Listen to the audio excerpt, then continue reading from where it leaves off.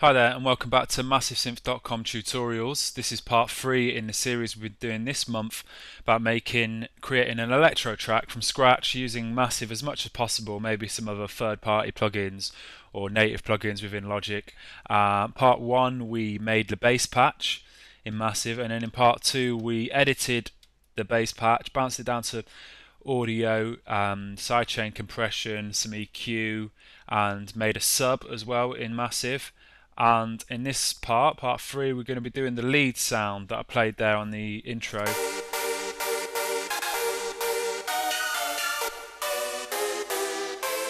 So it's a kind of chordy sort of lead, just to kind of lift that bass up and take it to the next level, really, and to sort of layer it on top. I mean, just for this patch, I actually used the same notes as what we had for the original bass patch. So if we look here, it's the same MIDI riff. And I just duplicated it onto this other instance of Massive to create the lead sound. So let's go ahead and create a new sound in Massive and start programming this lead patch. So we can start off with oscillator 1 can stay as a square saw, keep the pitch at 0, and everything else can stay the same. So it's a sawtooth wave, what we're hearing here, intensity on full, amp on full. And we're only going to use one filter for this lead sound, so route that oscillator to filter 1.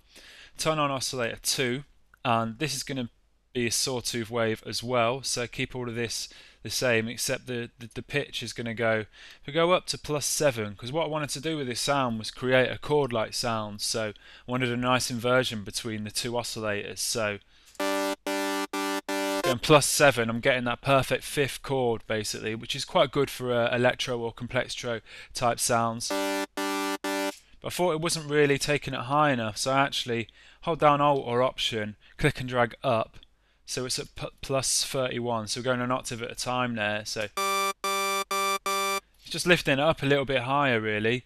Turn the amp of this second oscillator down a little bit, route it to filter 1 again, and oscillator 3, turn that on. This can stay as a sawtooth, but this time we're going to go +3 on the pitch. And that just gives us quite a nice chord sound really. And I was also going to take this up by 1 octave, so hold down Alt or Option, click and drag up. And there's the kind of crux of our sound really, just the oscillators, but we've got quite a nice sort of combination between the 3 sawtooth waves and just altering the pitches here really. So this can, oscillator 3 can route to filter 1 as well. And I'm also going to use that modulation oscillator for this sound, so turn that on, and going to be using the phase mode on oscillator 2.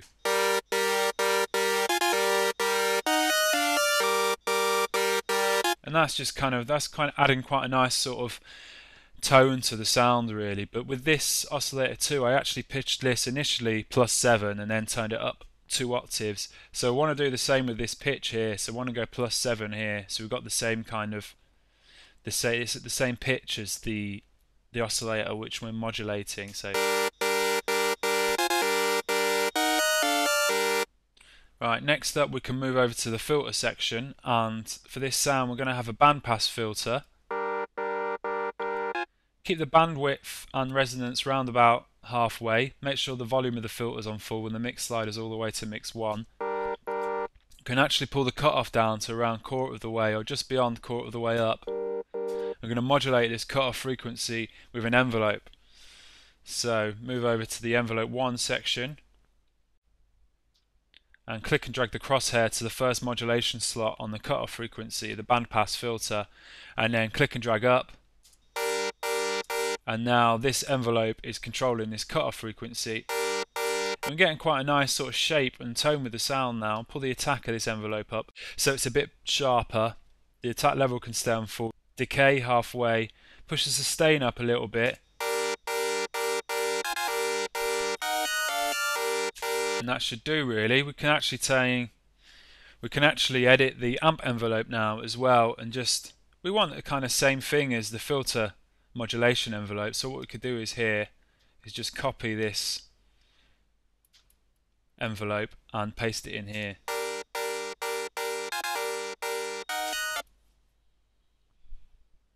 Next thing we could do with the sound is add some vibrato, and when we created a new sound in Massive, we get this macro vibrato in already. So I'm just going to push this up to about halfway. That gives us quite a nice kind of electro sort of vibe with the sound. And I'm going to bring in some distortion now. So I'm going to use the teletube, and it's going to be quite a subtle amount of distortion. So just dry, wet and drive, just, you know, just below a quarter of the way up. Just beefing up the sound a little bit. We can turn on the EQ and maybe just add a bit of tops. And reverb is quite essential for this sound, really. And just turn it on, pull the dry wet down to around quarter of the way. And push the colour up so we're getting a quite nice bright reverb. Okay, the last thing to look at really with this sound is the voicing section. I just want to give the patch 3 voices, keep it in polyphonic, and turn the pan position on, and then we're going to get a really nice wide sound.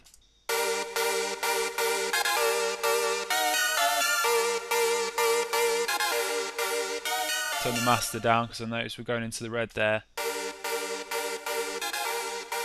And there's our electro lead kind of chordy type sound. And one thing I notice actually sometimes with making these kind of really wide leads in massive is if they're going to work in a mono setting, as a lot of club systems are actually mono.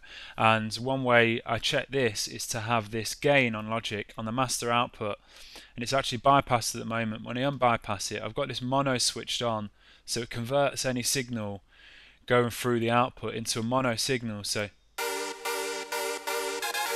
now this synth is playing in mono, and actually it's not losing too much to phase, so we can keep it nice and wide, and we know that when it gets converted to mono it's not going to completely phase out or destroy the sound, so it's going to work in a kind of club mix setting really. So there's our electro lead sound.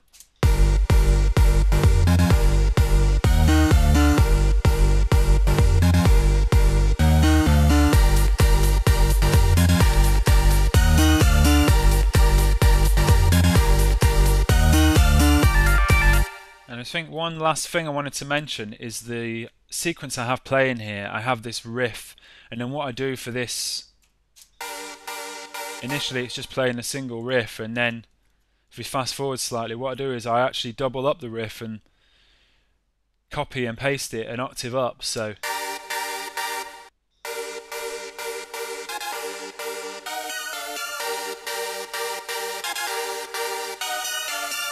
we get that increased tension, which sounds quite cool and is quite a cool way to just add interest with this kind of lead part throughout the track. So that was part 3 in this series. Part 4 we're going to be looking at editing that lead sound, processing it, and if we have time I'm also going to show you how I made this ARP sound. And there we have basically the kind of the structure of an electro track going on. So yeah, thanks for watching this tutorial. I hope you found it useful. Any questions, then please get in touch, and hope to see you again soon. Cheers, bye.